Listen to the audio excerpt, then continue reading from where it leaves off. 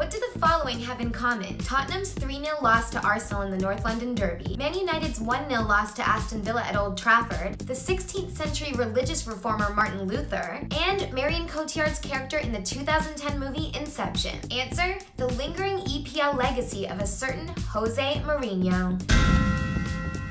When Mourinho first arrived in the EPL, fresh from lifting the Champions League trophy at Porto, his nearly naughty's Chelsea side were a joy to watch. They oozed class, swagger, and confidence, and played with a free-flowing style that delivered goals, titles, and trophies. At Inter Milan, he wasted no time at all winning another Champions League trophy, followed by a Real Madrid tenure that produced the most goals ever in a La Liga season. So when Jose pitched up at Old Trafford in 2016, Man United fans were hopeful of a return to a Ferguson-like era, but sadly, it wasn't to be. Shortly after his arrival in North England, where he lived for the next 2 years in the same small hotel room, Mourinho underwent some kind of footballing conversion. Like the Protestant reformer Luther, he was struck down by some paradigm-shifting insight that would change not only his own life forever, but also the lives of many young men throughout Europe. Turning every known football convention on its head, the special one had a new message to preach. Dominate games with gusty performances and goals galore?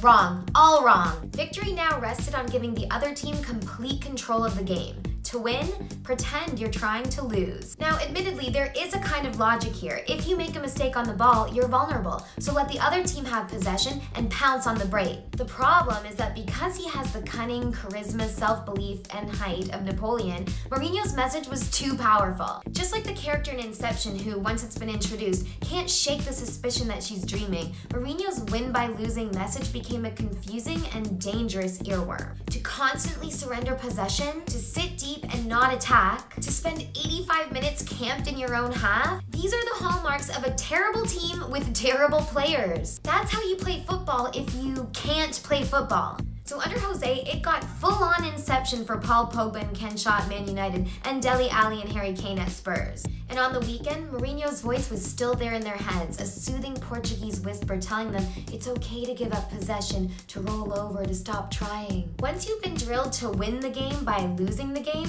both of those terms lose their meaning. And that's why, even with new managers and new players, both teams are still struggling and still haunted by a ghost of EPL past.